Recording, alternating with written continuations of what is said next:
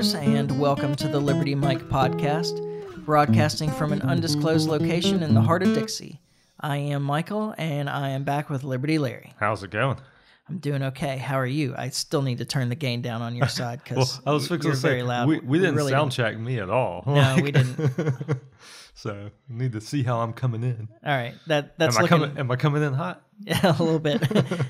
It's looking better. All right. Did you have a Merry Christmas? Yeah, it was nice. Good. Glad it's all done. Sounds like you had a Merry Christmas Eve. Yeah. The Christmas wasn't as merry because I had such a Merry Christmas Eve. Yeah. It was another one of those trading off the day for the night before. Yeah. Kind of moments, but we had a good time. And so the last episode was a Christmas gift to all the people that complain about our podcast not being long enough. Yes. Yeah. So, y'all definitely did a what number do you think on now? that. Yeah, right. Yeah, when it popped up in my queue, I was like, whoa, all right. I'm going to listen to that, but it's going to not be today. And for those that think that our podcast is too long, I'm sorry. Yeah. I don't know what to tell you. It was just, and the thing that I meant to point out at the time, because I actually rushed a little podcast out, the one I did by myself beforehand, so that Christmas Eve episode with Brandon and Greg would be the 200th episode, or the 200th numbered episode 200. Yes. Yeah. I never mentioned it. It never came up. Yeah, never mentioned it. That's funny. I should have written 200 real big on my notepad, but didn't happen, did it? I thought surely I'll remember that. But I don't even know what that podcast was about at this point. It was it started off with a little foreign policy and some discussion mostly with Brandon about economics because he's a lot younger and has a little different view, I would imagine. Yeah. And from there, I think it kind of became three drunk guys talking. Yeah. I don't know at what point that happened. Yeah, there's worse things. Yeah. So, had fun. Yeah. Enjoyed doing it. We got in trouble for not being at my mom's when we were supposed to. Yeah. I didn't know that we had a time. Actually, I had no idea what time it was. Oh, yeah. Just completely lost track. Yeah. I knew that we'd been recording for a while, but I was having a good time. And yeah. So just kept on going. And then when I got out of the shower, the ladies were over in my living room yelling at the other two guys and then at me for not being where we were supposed to be. But it's a good thing they came over because none of the three of us were driving back. I was going to say, I imagine none of y'all were in any condition, right? Nope. So at least we had chauffeurs in that regard. God, I hope they don't listen to this and take offense to that. I don't mean that term in a negative way. I really appreciate it. Yeah. We'd have been walking to my mom's house, which might not have been a bad idea. It's 1.5 miles roughly. So it's not that far. Yeah. I mean, it's not a bad walk, and probably could have walked off some of that on the way there. And yeah, it's all sidewalk, actually, now that you mention it. Almost. Very nearly, yeah. Yeah, I mean, almost, yeah. Which is a little rougher on the feet, actually, than just tromping through the grass. But yeah. I don't know. I always feel safer on a sidewalk. Oh, well, yeah. But it was a fun episode to do. Yeah.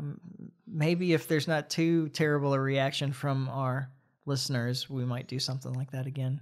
Yeah. Sometime. Cool. Yeah. I don't know. So tell me what you think about the length, the format, and the guests. Yeah. And we'll see what happens in the future, I suppose. Yeah. So, and Merry Christmas. I don't think we ever said that in the podcast either. Yeah. I don't know. Yeah. It's a little hazy. Yeah. You may have said it a lot. That could be also. Yeah. But I'm going to reiterate now. So I hope everyone had a Merry Christmas and, wishing everyone a Happy New Year. Yeah. Which is just a couple of days from now. Yeah. Tomorrow's New Year's Eve. It's New Year's Eve, yeah. Yeah. This is New Year's Eve. Yeah, I guess it is. Yeah. Got big plans? Shoot fireworks. That's literally my only plans. Okay. Shoot fireworks. This is Alabama. There's essentially no restriction on fireworks here. Yeah. Oh, dude. People's been shooting fireworks all week. Yeah. So, yeah. So one of the things that I wanted to talk about, which is kind of old news at this point, but I still want to talk about it because I think it's important. Still relevant, right? Yeah. Is all this work about who can be elected and who can't be elected and who's allowed in the House or Senate and who's not, and so on and so on and so on that's going on. It is interesting. Like, I don't know that this is, to me, this feels like a new thing and kind of like a new theme of just removing people from elected offices and removing people from ballots. Mm-hmm. Like, I'm not much of a historian. Like, have we went through a cycle or a period of time where this kind of came up the way it's coming up now? I don't know that anybody's been removed from a presidential ballot before. Ever, yeah. Yeah. There have been people that have been removed from office. Yeah. But at least in the modern era, as far as I know, George Santos is the first one to be kicked out without having been convicted of anything. Yeah. Okay. I mean, I don't know. Like, we were talking the other day, kind of getting ready for this podcast, and I was just kind of thinking, I was like, it really seems like we're in an odd place here right now with this type of thing. Mm-hmm. You know, it's I don't know. I'd be curious, like, historically, if there's any kind of precedent for that. But yeah, like I said, people have been voted out of office before. Yeah. But as far as I know, at least in the modern era, it hasn't happened without some sort of conviction. Yeah. It hasn't happened on just accusations. Yeah. And the first time they tried to expel George Santos, okay, so let's background it, I guess, a little bit here. We'll talk about it. So George Santos, who's a representative from New York, Republican representative from New York, was recently expelled from the House of Representatives under accusations that he misused campaign funds and committed fraud related to campaign finance. Yeah. Which sound like crimes to me. Yes. One of them we don't really care about, and one of them we really do. Yeah, okay. So he pled not guilty. Yeah. They've voted before to expel him and failed. And there were Republicans that voted against expelling him previously, because he hadn't been convicted of anything, and they thought it was a dangerous precedent to start expelling people based on accusations. Which I completely agree with, by the way. Yeah. This time they say that there's enough evidence in their ethics committee reports, in the investigative subcommittee reports, to go ahead and expel him, and they have. Yeah. Now, he had already announced that he wasn't going to run for re-election. Yeah. He's a representative, so they're elected every 2 years anyway. Next year was going to be an election for him. Yeah. So less than a year from now, his constituents were going to have the opportunity to not elect him again if he decided to stay on the ballot. Yeah. And since he hasn't, then he was definitely going to be replaced. Yeah. Now, I'm kind of interested in whether his constituents would have reelected him personally. Yeah. But we'll never get to find out. Yeah. Now, in terms of what has happened here, recently a guy who worked as a fundraiser for his campaign pled guilty to wire fraud for running donor credit cards without their permission. Yeah, that's a real crime. That sounds like a crime. Yeah, that's absolutely definitely theft. Not allowed to do that. But he did not implicate George Santos in that. Yeah.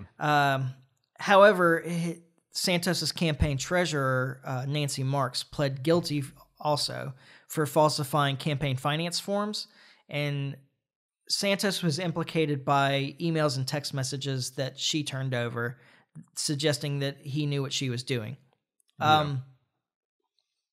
I mean, I don't know. I mean, you don't know if he really understood that it was illegal just based on the knowledge that she turned over text messages between her and him about what she was doing.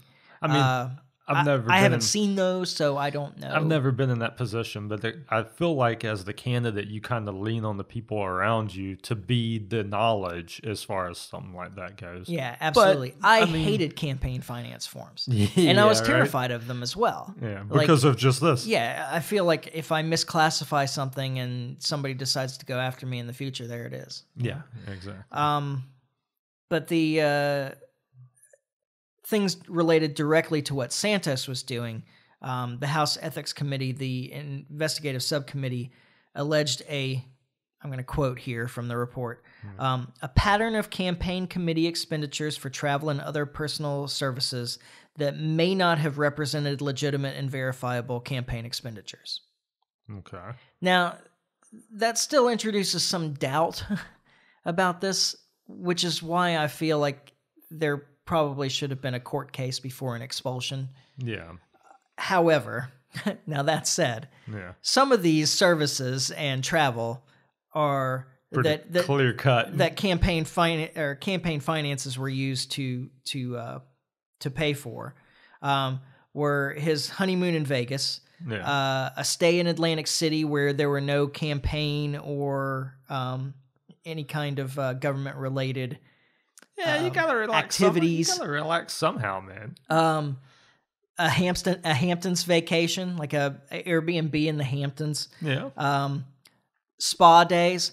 Now, this one I think is a legitimate campaign expenditure. By the way, having run a campaign, you need a day. You need some relaxation sometimes. Like, exactly. I think that that's perfectly reasonable, personally. But he paid rent with campaign finances. Gotta have somewhere to live, man. Yeah, it's hard to run a campaign from the street. Exactly. So what do you expect? Yeah. They also cashed out some campaign finances, transferred to his personal bank accounts, did ATM withdrawals and so forth. That seems shady. And allegedly he used some of this cash to pay for some services on OnlyFans and things like this. But who knows? I mean, he could have been campaigning. Yeah, right. Those people vote too. It's hard to say. But the funds transfers to his personal accounts, they allege that the allegation is that he claimed that they were being used to repay personal loans to his campaign. But that these personal loans appear to be fabricated. He was paying himself back for money that he gave to the campaign that he never actually gave to the campaign. So, I mean, the guy probably is guilty. Yeah. I mean, I'm not saying he's not. Yeah. But to me, and this always irritates me, not just in this situation, but in workplace settings too, where somebody hasn't been convicted of a crime. They've only been charged. And I've seen this a few times in my career where somebody ends up getting fired just for being arrested. And I'm like, to me, that doesn't seem fair. Like I say, I mean, I know in the corporate aspect, they're private businesses, they can fire whoever they want. Right. But it still doesn't seem right if you haven't been convicted of a crime yet to be treated as such. I just personally have a problem with that. Yeah, I agree. At the same time that this has been happening, there's Senator Bob Menendez. Yeah. Who's been indicted for bribery and failing to register as a foreign agent under the Foreign Agents Registration Act as a sitting senator. Oh, really? Yeah, see, this I've missed completely. You were trying to get me up to speed the other day, but... Yeah, I don't know how you missed this either. He allegedly received cash, when they searched his house, they found almost $500,000 in cash. Wow. In the liners of clothing and all kinds of stuff, hidden all over. Something out of a movie. Gold bars, a couple $100,000 in gold bars. Really? And if you're going to take a bribe, that it really should be in gold. Oh, that's how I would take it. Yeah, absolutely. Mortgage payments.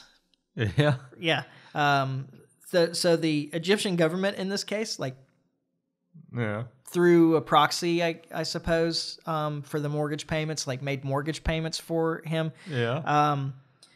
And other valuables, like a Mercedes-Benz, I think it was, or a Bentley or something like that. Some fancy luxury car. Yeah. and compensation for a low or no show job. Yeah. I don't know what that is. I mean, I know what that description is, but I don't know what specifically. I mean, but this is the kind of Hunter Biden on the board of Burisma type thing. This is a kickback thing. Yeah. Yeah.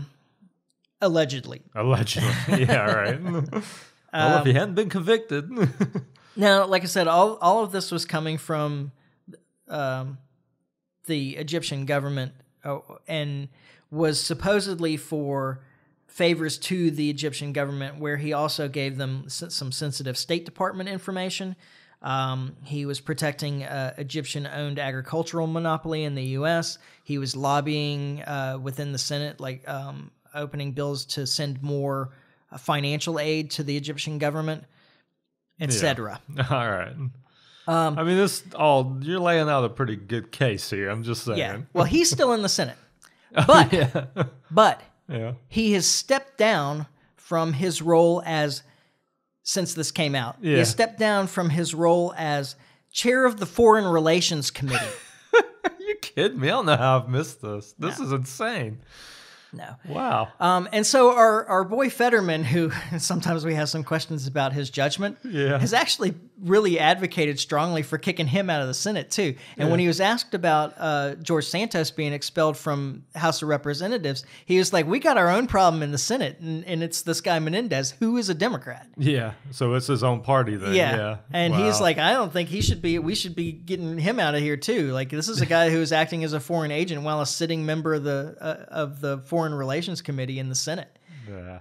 Wow. So, so all that's gone on. Menendez, however, is still in office, and a free Santos is man. gone. Like, I mean, he definitely seems like.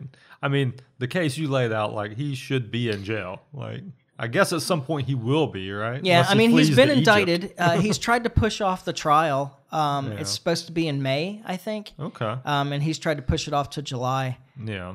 I don't know why exactly. There's probably some kind of timing about elections that's affected by that, but I don't know. Yeah, you don't want to be going to trial while you're running for election, right? Yeah, exactly. It gets in the way. It gets in the way. Yeah. So I hear. It seems like this is coming up a lot lately. Yeah, but. Exactly. So yeah, that's just that's some of the things that are going on now. Yeah.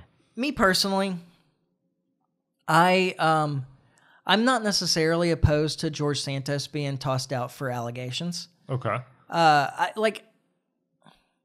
think, however, that if you're going to do that, if you have, credible allegations of misconduct by these guys that are in elected offices of government, that I think I understand why you would kick them out. I just wish it was applied across the board.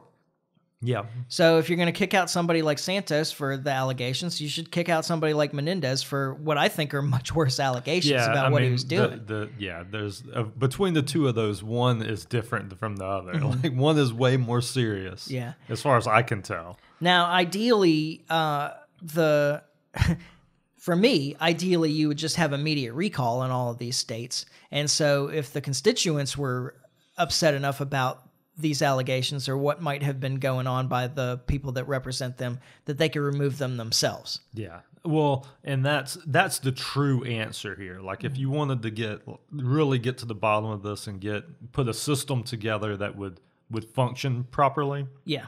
That's how it would work. The problem is the powers that be don't want the people to have that type of power that once they do something, they can immediately act on it.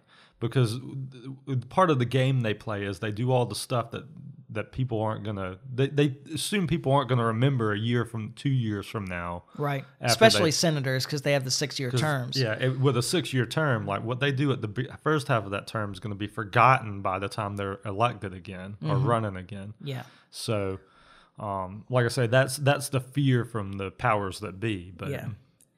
Now, the other side of it is that these are elected representatives of their constituents. I think those are the people that should be deciding whether they're in office or not. Oh, absolutely. These institutions are not private clubs where the members get to choose who else is a member. Like right. That's not how this is supposed to work. In fact, our system was explicitly designed to avoid that. Yeah. I mean, that's essentially an aristocracy, right? Like, Yeah. so, or, an oligarchy, which is what we really live in anyway, but, or an oligarchic fascist state or something. I think that's probably I feel like really fascism where should be in there somewhere. I think that's really where we are, but but anyway, that's the argument that I would make against them expelling Santos is that the House of Representatives is not a private club. Yeah. Where they get to decide who the members are. Those people are supposed to be representatives of their constituents, and their constituents selected them. And if their constituents want them out, that's who should be deciding, not the other members. Absolutely. There should be none of this. Well, we don't like this guy, so we're getting rid of him. Yeah. And if you're going to do it that way, I don't necessarily have a problem with it if you have strong support for allegations that are, severe misconduct, especially as related to your power as a government official. Yeah, right. But if you're going to do that, it should be applied to everybody. Yeah. Now, I think they're all corrupt. So I think that if you really did strictly apply that to everybody, we wouldn't have very many people left. Yeah. Which I would be might okay be a good with. thing. Yeah, exactly. It might be a good thing. Yeah. At a higher level, Colorado and Maine have now kicked Trump off of those states' primary ballots for 14th Amendment violations related to January 6th. Yeah. So for allegedly leading an insurrection or being involved in an insurrection against the United States. Now, this is the amendment itself was written after the Civil War to prevent people who had taken an oath to the Constitution and then had seceded from the Union to help form the Confederate States, from seeking re-election into federal office once the Union was restored. Yeah, so we don't want these guys back in here again. They've kind of caused enough trouble. Yeah. I'm assuming is what we're looking at here. Exactly. Yeah. So the fact that it's being applied here is just so strange anyway, besides the fact that not only has there not been a conviction for any kind of insurrection against Trump for January 6th, he hasn't been charged. There's not charges, no. With anything like that. Because you can't, it'll be laughed out of court. Yeah, there's no way that they could prove that. It's just the evidence just isn't there. But the Colorado Supreme Court in a 4-3 decision decided that they were sure of it. Yeah, wow. And so eliminated Trump from the primary ballot. And actually, that's another thing that I have a problem with anyway. What does the state have to do with primary ballots at all?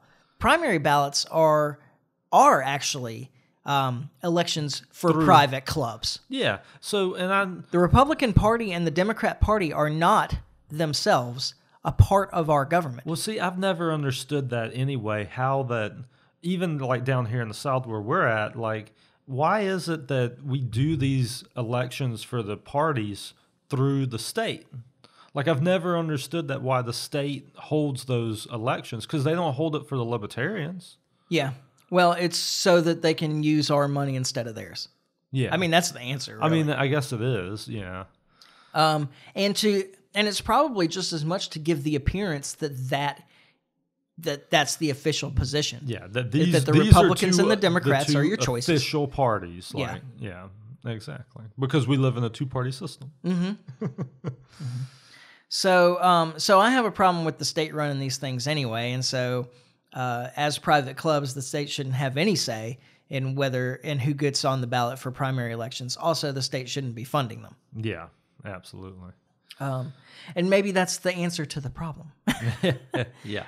Now, there's been a reaction by some of the GOP state governments GOP members of state governments filing bills in Georgia, Arizona, and Pennsylvania that I know of. Yeah.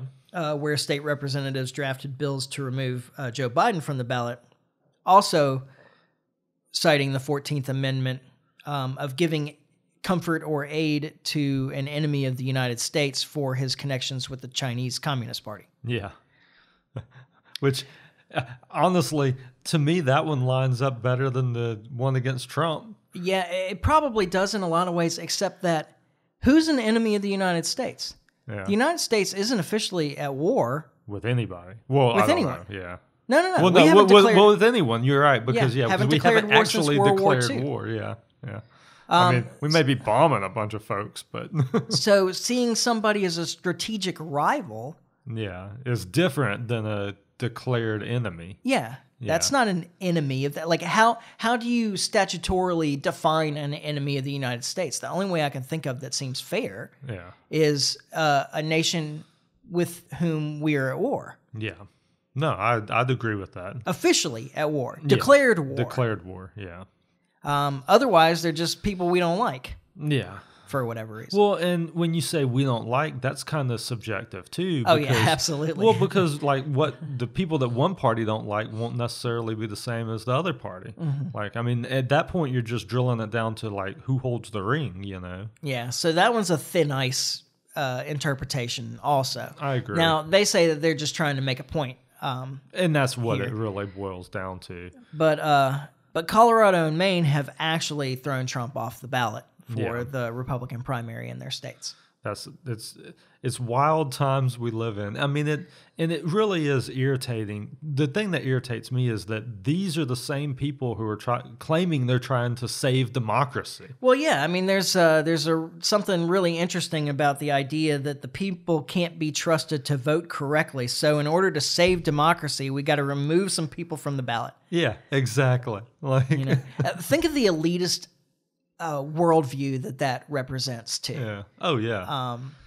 This idea that if we give you all of the options, you'll probably choose the wrong one, and we can't have that. Exactly. I mean, you would vote for your own execution. Yeah. I don't. Yeah. I think I don't know. I have some questions about the general intelligence of people. I'm not gonna lie. I'm a bit of an intellectual elitist too, but. The difference, I guess, is that I don't think that because of that I get to tell people how to live. Yeah, exactly. I still don't think that I have a right to make decisions for others. Yeah, absolutely. But they do. I mean, this is I was listening to my voice memos on my phone yesterday, I guess it was, because I got a new phone for Christmas, and I don't know that the backups and all that do voice memos, because I think I lost my voice memos when I changed phones before. Oh, I don't know. So I was listening through them to see what was important that I might need to keep for one reason or another. And I had some voice memos and notes that I made to myself when I was researching the Vietnam stuff before I did that podcast earlier this year. Yeah. And one of the things was about how in South Vietnam, they had not wanted to hold an election, but then the U.S. pressed South Vietnam to hold an election because they didn't think that they could get the U.S. taxpayer, essentially, to support a war on the side of a country that wasn't holding elections. Yeah, yeah. That's kind of interesting because we got the same thing going on in Ukraine right now, right? Yeah. But the difference is today people just don't pay that much attention. Well, I guess that's true. Although that has been one of the criticisms of the Ukraine stuff is that, we went into this to save democracy in Ukraine, but he's canceled other political parties and canceled elections. So what are we really paying for here, and so on? So at least somebody's talking about that. It is coming up. Yeah. But what they had done in South Vietnam is they held an election between the guy that they wanted and the previous guy that the French colonialists had supported, who wasn't even in Vietnam anymore. He was in France, and they outlawed people campaigning for him, and then they put him on a green ballot, which is traditionally a bad omen color in Vietnam, and put the guy that they wanted on a red ballot, which was a good omen color. Yeah. So they did all these things to rig the election, and ended up, the guy claiming 98.2% of the vote in his favor, or something like that. Well, and they said, and the New York Times said this is a triumph of democracy. Yeah, right. Yeah. Well, or something like that. In that respect, it is. But I mean, Saddam Hussein had elections. Like, I mean, Yeah. he was voted in every time. They have elections in North Korea too. Exactly. Yeah. So I mean, well, it just shows you how good democracy is, doesn't it? Right. So I'm not here to be a big advocate for democracy. What I'm the big advocate for is that it's not your place you don't have any right to tell other people how to live. Yeah. Yeah, right. That's what I'm the advocate for. It doesn't matter how decisions are whether they're made with a vote or some other way, as long as nobody is coerced or oppressed. Yeah. Right. So, and of course, that can really only be done on a small scale because you can't put too many people together that all agree. Yeah. On how to live their lives. Yeah. I mean, that was like expressly the purpose of establishing this podcast is the idea that that we don't think anyone should be able to tell others how to live. Yeah, absolutely. Anyway, yeah, I get really frustrated with this elitist viewpoint that well, if we don't limit the options, they're just not going to choose right. Yeah. And we know what's best for everybody, and so we will give them the options that as long as they choose among these options, they'll get what's best for them. As long as they choose between Joe Biden and Nikki Haley, then we know that the world will keep going the way it's supposed to go. Yeah. Which really is what's so crazy. Like, the fact that Donald Trump is this unique evil is just like insane to me. Mm-hmm. He was really ineffective in office too. Oh yeah. All the things even besides them trying to this railroad guy him, who couldn't even end a war effectively while he was in office is going to stop future elections and so on. I mean, some of the claims that are being made about what Donald Trump would do if he was voted into office again are just so insane. Well, and some of the stuff is all rehashed from 2016. Well, that's true. It's not like it's a new narrative, you know. I mean, they're rolling the same things out again. Yeah. Well, and say what you will about, he disrupted, allegedly. Oh, yeah. Disrupted the peaceful transfer of power because of January 6th. He did, but he left office. Yeah, I mean, he left office on January 20th like he was supposed to. He was kind of a dick about it, but he did it. Sure. I mean, I wouldn't expect it any other way from Donald Trump. Exactly. But he did leave, Yeah. It's incredible to me that people are so upset about the things he said rather than the things that he did. Yeah. And that for whatever reason, that makes him worse than a George W. Bush. Yeah. And I'm intentionally picking somebody from the same party so that there's no partisan aspect of this. Yeah. But like what George W. Bush did while he was in office did a whole lot more to unravel democracy or a free state in this country than what Donald Trump did. Well, and I can go on and on about Bush. I mean, a lot of what we're dealing with right now is due to the George Bush presidency. I mean, when you look back at the war in Iraq and Afghanistan and just straight up bankrupting this country, like that falls directly on George Bush. Yeah, in the Patriot Act and the FISA. Patriot Act. I mean, like you want to talk about worst presidents of all time. I hadn't really thought about it until you mentioned his name, but I'm like, dude, he's like right there. Yeah. Like I still say it's Woodrow Wilson, but well, yeah, I mean, and you're right to say so, but like for sure in my lifetime. Oh yeah. Like I don't think there's much question. Yeah, I agree. I mean, Obama was bad on the things that matter most to me. Yeah. Because he started so many more wars. Yeah. But the truth is, he just continued the policy of George W. Well, I was Bush. going to say, but you remove Bush from that equation. I think it's because, just like you said, he continued Bush's policies. Yeah. And then just added on top of them. But Bush got things rolling. Yes. Yeah, he did. And for Obama, I can at least say he did the JCPOA. Yeah. Yeah. By the way, this is a bit of an aside, but I heard a news clip recently. It was probably on the No Agenda show with this guy saying he's making an excuse for something. It was an excuse for why the U.S. hasn't reacted more strongly against the Houthis for attacking shipping. Yeah. And he was saying the reason is because Houthis are Iranian proxies, which isn't really true, but whatever. I'm not going to make that case right now. Yeah. It's not really the issue. Yeah. But his point was, Houthis are Iranian proxies, and Joe Biden still wants to restart the JCPOA, which is the Iran nuclear agreement, for those that don't know the acronym. Yeah. It's the Joint Comprehensive Plan of Action. Yeah. But it's the Iran nuclear agreement. And he said, the reason that we're not reacting against the Houthis and just crushing them is because he wants to restart the JCPOA. What evidence does he have to support that? I don't know, because Joe Biden could have done that on day one in office if he'd actually wanted to do it. I've seen no evidence that that's what he wants to do. He piled a bunch of stuff on top of it. He wanted to make a new, stronger agreement.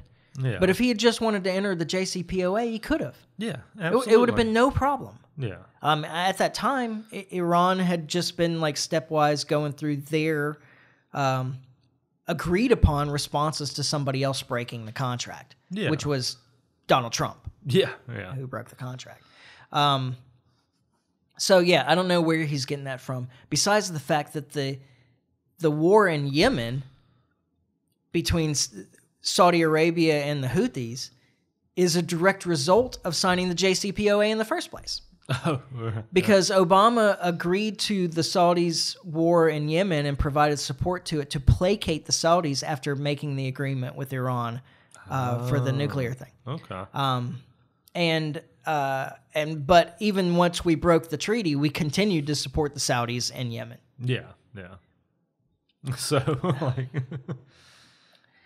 I don't know where he's getting that idea. No, that doesn't jive. Not from what I've seen at least. Mm-hmm. So it seems to me that maybe the answer is that if they actually re-agreed to the JCPOA, then we would blow the hell out of the Houthis, because that we would need to placate the Saudis again. Again, right? Yeah. Or something. I don't know. Yeah. But I was very confused by his remarks, and I think that it's just ludicrous. Yeah. So any No Agenda listeners that listen to that and were like, yeah, maybe. Yeah. I don't think so. No, yeah. I hadn't seen anything to support that. Yeah. Yeah. I don't know what more to say about this. We can keep this kind of a short episode because we've clumped a bunch of episodes together. Besides, I don't want to distract you from the 3.5 hour yeah, right. thing. Well, for me personally, I don't have to re-listen to this one, but I got to go listen to the 3.5 hour one. Yeah. So yeah, you should. There's probably something good in there. That's on my list. It's in the queue. I wasn't sure if the subtitle of "Alcohol is the Devil" would entice more people to listen to or turn more people away. Right. Well, we're in the South down here, so yeah, that's true. It could go either way. So I guess what we're looking at is, it seems to me that, and I think you said this to me, is that what we're looking at here as they try and remove people from the ballot, as the system itself tries to control itself, I suppose. Only get the people in office that they want in office to maintain the elitist control. That actually their claim that they're trying to avoid a constitutional crisis may be leading to a constitutional crisis. Yeah, because this actually, at the end of the day, the Supreme Court's going to step in and strike all of this down, and probably, and we'll kind of move on from this point. But barring that, if that didn't happen. Kind of like you're alluding to, that if the Supreme Court upholds some of these or something like that, we are heading for a constitutional crisis, because we can't play this game of where this person can run but this person can't. Mm-hmm. Because the same thing with impeachment, which I still stand by my statement that I think every president from here forth will be impeached. I think Biden will be impeached, and I think whoever is president after Biden will be impeached. That's a new norm, and we really can't accept the norm that we just let some people run and some people don't. Yeah. Well, I mean, we already do that to a degree, and so the Democrats and the Republicans are on every state ballot everywhere all the time. Yeah. For every single office. Yeah. If they want to be. Oh yeah. If they have a candidate to fill it, they're there. Yeah. While other parties have to jump through a bunch of hoops to even be listed on ballot, even for like county elections and things like that. Yeah, I know firsthand that's a mess. Yeah, some states are worse than others, and Alabama's one of the worst. It's the worst, yeah.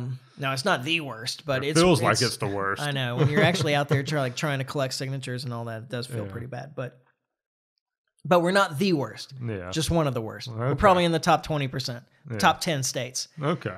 At any rate. So they already do this to a degree. They just haven't done it to their own up until now. Yeah. This has a different feel though. Like especially with it being, we're not even talking the party here. We're talking like individual people. Yeah. Like you can't have this position. Like I say, it has a feel to it. But I see an opening here though. I'm trying to be like optimistic. Optimistic about that. Like maybe there will be a real breakdown and dozens of states will eliminate one or the other major party candidate from their ballots. Yeah. And that could create an opening for a third party like the Libertarian Party to step in and get a whole bunch of votes, or at least get enough votes so that they don't have to fight through all the hoops again for the next election. For the next election. Well, I will say this, and this is something else I was kind of just thinking about through the week. Like for us as a country, media, even in the last 4 years, has changed so much.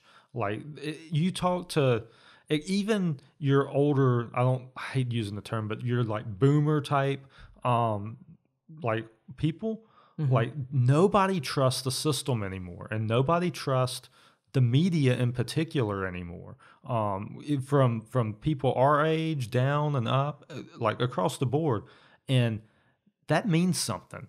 Like, so the idea that you're talking about like a libertarian being able to like sneak in through a ballot access thing, like it's possible. Like if you had like a really strong libertarian candidate, it doesn't even have to be a libertarian, but third party candidate, like I think the opening is there because so many people have turned to alternative media and just think that the mainstream media is just stupid. Yeah.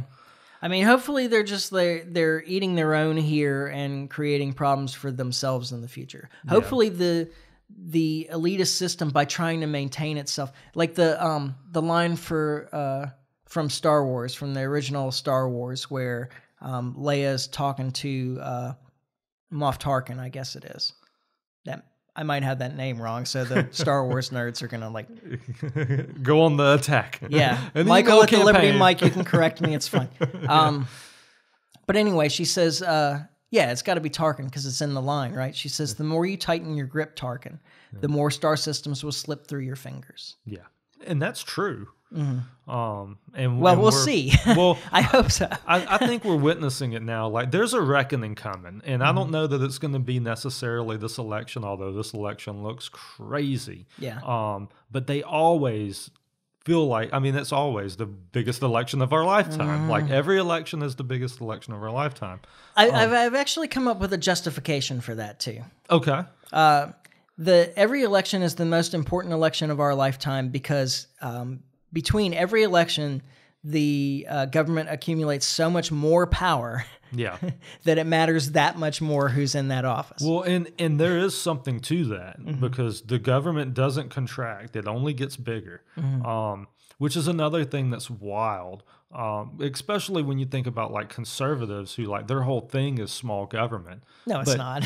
Well, I mean, it's supposed to be. I mean, I know it's not, but like that's a conservative on the ground, not an elected, but like a person who votes conservative, that's what they're going to tell you. Yeah, like, probably. Low taxes. Yeah, exactly. Small government. But you never get that. No. Like, when have you ever gotten that from any of them? Again, not in my lifetime. Exactly. So, and people recognize that. And that's where I think there's an opening for the Libertarian Party, because when we say we want to cut government, we mean it. Yeah. So to all you conservatives out there, like if you really want to start reducing government, like we're the guy. Yeah. Like, look into the Libertarian Party. You may not agree with all of our platform, but you'll see that we're serious about cutting back government spending, cutting back government power, cutting back departments, eliminating all this excess. exactly. And we're serious about bringing the troops home. Oh yeah, that's another for real one for us. So. Yeah, I don't know. I feel like there's a reckoning coming. Yeah. And like I said, I don't know what it's going to look like. I don't know that it'll be better, but things are changing. Yeah. This election does seem like it's going to be crazy. I don't know that there's anything, they're trying their best, but I don't know that there's anything they can do to prevent it from being a rematch. Yeah. And well, I don't think there's anything they can do to prevent Trump from being the nominee and whatnot. I still don't see Biden making it through a primary. I don't know what's going to happen because it's so crazy. Who knows? But I just don't see it. Like the Democrats, he doesn't have enough support amongst his own base to be the guy. Yeah, but what else are they going to do? I don't know, but I just calling it right here. Something they're gonna do something, and I don't know. You're right. I don't know what that is, but I mean, as long as he's alive and says he wants to run, I don't think that they can stop him from being the candidate. I don't think that they can stop him either. But I just have that feeling something's gonna shake this guy. Yeah, it might be. We'll see what happens. I think it is a real opportunity to kind of hopefully fracture the two-party dominance in this country. And I think that that's what me in particular, I mean, that's what we're rooting for. Yeah. You know? So. And I think that the way that they're approaching this, the attempts to try and prevent Trump from running at all again, I think are souring a lot of people. I mean, there's people that absolutely hate Trump. There's nothing that's going to change about them. They believe everything that's being said about him because he's terrible. And he is terrible. I don't deny that. Yeah. But the undecideds and the Republicans that like Trump just see this as a political persecution. Yeah. And I mean, will they see it for what it is? Yeah, well, there's definitely a strong case to be made. Yeah. I'm going to try not to take a side in this, although I think that the idea of preventing somebody you don't like from running for office, if he's so terrible, let him run. I mean, even Gavin Newsom apparently recently said, like, we beat people on the ballot here. Yeah. Like, and rejected any attempts by the state to remove him from the ballot. Now, the truth is in California, like that's a smart political move by Gavin Newsom because he doesn't seem like a spoiled child. Yeah. He seems like he's being nonpartisan and fair when the truth is that California is something like 75% Democrat. So it doesn't really matter whether Trump's on the ballot or not. Yeah, that's true. But still, I mean, it's nice for the biggest Democrat state in the country to and one of the more popular governors to make a statement like that. So where is California on that whole ranking as far as ballot access is concerned? I'm not sure, actually. I don't know either. I haven't looked at it in a long time. It made me think about it. Because I don't have to worry about getting on the ballot in California. Yeah, well, that's a problem I'll never have. Yeah, probably me too. Yeah. A lot would have to change. Yeah, right. Before I was worried about getting on the ballot in California. Yeah. So. Well, I had another like little topic that we could discuss for a moment, but we're, we've overloaded people. I've overloaded people recently. And here we go, episode 201, the last episode of 2023. Oh yeah, I guess we won't get another one out before New Year's. But hopefully we'll be back on a normal schedule next week. God, I hope so. What I wouldn't give for a normal schedule again. I know. So, Thursday or Friday, we should get out another episode. Yeah. and then be back on track into 2024. Yep. And so, of course, you can always help us out by liking, subscribing, sharing, commenting, reviewing, etc. Send Mike an email. Send me an email, michael@thelibertymike.com. I don't know that helps us in terms of reach so much, but I appreciate feedback. Yeah, absolutely. And and then our platforms are iTunes, YouTube, Podbean, Facebook. Is that it? I think so. And then, of course, there's our website, thelibertymike.com. There's always that until they ban That's us from always available. And there's some interesting stuff on there if you're willing to poke around a little bit. And then I've got things broken down into podcasts and articles as well. Of course, it's a typical blog. It's like main pages, just going back in order everything that we've put out pretty much. But there is, there are tabs for articles and articles only and podcasts only. And then there's some about stuff that I think is kind of interesting. You should read. You should know your hosts better. Yeah. Yeah. So, but we'll be back next week when we finally get this right. And in the meantime, try to stay free. Life short, live free. Ciao. Later.